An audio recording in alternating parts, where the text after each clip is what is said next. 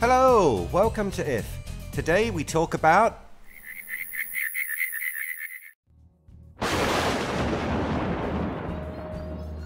Oh, you didn't hear what this video is about? Well, I guess you're not telepathic. Or maybe my telepathic powers are not as strong as I thought. All joking aside, telepathy has long been a staple of magic tricks and comic book heroes and villains. But is there any evidence of real telepathic abilities? Or any chance that we could develop them through natural or technological methods? We are going to look at the evidence and the recent developments in telepathy and see if there will be a time when we can all become telepathic. So, move aside, Charles Xavier. It's time for us all to join the X-Men. First, I guess we need to see if there is any hard proof of telepathy. There has been much research into this field and some very grandiose claims. However, one animal that might have telepathic ability is man's best friend, the dog. Those of you who are canine owners have probably noticed that your four-legged friends are often waiting at the door when you get home, or that they may become excited and look out of the windows shortly before a family member arrives at the house. Is this because of their heightened sense of hearing and smell? Scientists say no. Biologist Dr. Rupert Sheldrake claims animals possess powers of perception that go beyond the 5 known senses, namely telepathy. Rupert said experiments for telephone telepathy were easy to set up by pointing a webcam or video camera at the telephone. Someone close to the dog would be asked to call the house at random times, as well as a person the animal didn't know, and the reactions would be monitored. His results showed 50% of the dogs knew their owners were coming home, but the number of dogs who respond to the telephone was much smaller. Rupert holds the view that a strong connection exists between humans and animals that lies beyond current scientific understanding. Another recent experiment included monitoring the reactions of a dog while its owner was out of the house. The owner was made to travel at least 5 miles away from home to be out of smell and hearing range, and then arrived home at a random time. Other people in the household weren't told when the owner would be back, and the owner didn't know when to journey home. The owner was told at the last moment. This experiment also used different and unfamiliar methods of transport. In 85% of the cases, the dog went and waited at the front door. These experiments seem to point to the existence of some kind of telepathic communication. But what about the humans? Maybe the dog owners are telepathically messaging the dogs and not the other way around. So do we humans have the gift? There is an 8-year-old boy, a superhuman genius, who has shocked scientists with his ability to read minds. Ramses Sanguino's spooky talent has leading neuroscientists declaring that telepathy exists.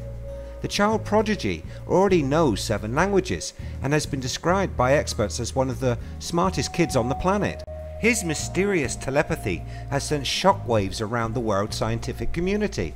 Dr. Diane Powell, who used to work at the Harvard Medical School, has met the boy 3 times and is now confident that telepathy exists. The prodigy is believed to be so far ahead of other children his age, it is said that he has the power to change the world. Let's hope he chooses the side of good. For this child, it seems that telepathy, along with super intellect, are things he was born with. But what about the rest of us? Is there any hope we could at least become telepathic? Maybe future technology will come to our aid. Possibly through nanotech, we could be texting in our heads. This new technology giving us an ability that's indistinguishable from telepathy. Our increasing ability to look inside the brain will lead to brain simulations, in turn leading to better AI, and finally brain uploading. This mapping of the brain will enable thoughts to be transcribed into code and sent like regular SMS. Do you think this sounds decades away? Maybe not. 2 men 4,600 miles apart have sent messages to each other using their minds. A blindfold covering his eyes and earplugs cancelling out all sound, Dr. Michael Berg sat in his laboratory at the University of Strasbourg, France, and began to think. Some 5,000 miles away, at another research facility in India, another man named Dr. Alejandro Riera wore a tightly fitting hat connected to a computer, and he also began to think. For the next hour, the 51-year-old Dr. Berg and his associate attempted to do something that only previously occurred in science fiction. The aim was to send a simple message between the continents without using any of the 5 senses that human beings, and indeed animals, use to communicate. PLUS ONE, a website used by academia, published its peer-reviewed scientific paper detailing this experiment's outcome. The report's findings are sensational. On that afternoon, Dr. Berg and Dr. Riera were indeed able to achieve conscious brain-to-brain communication, the first scientifically documented telepathic conversation in human history. A moment as important as Alexander Graham Bell asking, "Mr. Watson, come here, I want to see you." A brain-to-brain interface is made possible because of the way brain cells communicate with each other. Cell-to-cell communication occurs via a process known as synaptic transmission. This is where chemical signals are passed between cells, resulting in electrical spikes in activity from the receiving cell. Synaptic transmission is the basis of all brain activity. This includes motor control, memory, perception, and emotion. Cells are connected in a network. Brain activity produces a synchronized pulse of electrical activity. This is called a brain wave.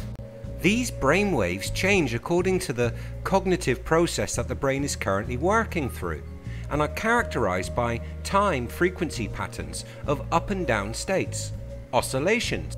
Brainwaves are detected using an EEG. This is where a swimming cap-like device is worn over the head and electrical activity is detected via electrodes. The pattern of activity is then recorded and interpreted using computer software. The electrical nature of the brain allows not only for sending of signals, but also for the receiving of electrical pulses. These can be delivered in a non-invasive way using a technique called transcranial magnetic stimulation. So I guess we need that technology after all. But that's okay, even Professor X had Cerebro. Just wait 1 second. There is still some hope of us having this sixth sense naturally.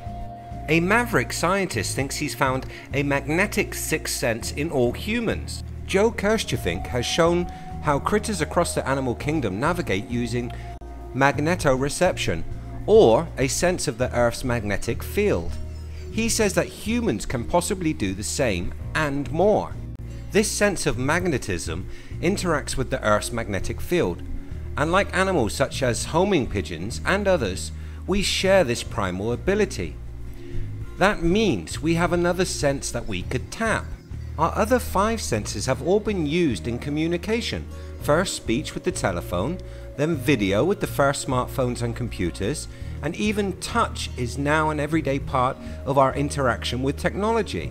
If this magnetic ability of the brain can be incorporated into new technologies, we could have access to messages being received directly to the brain. Do you think telepathy is part of our future? Do you think it will come from nature or technology? Let me know in the comments below. Thanks for watching. I hope you enjoyed the video. I'm sending you a message. Subscribe, subscribe, subscribe. Hit that like button. If your telepathic powers didn't receive that message, head over to social media, where you can use your regular 5 senses to see what's going on. See you next time.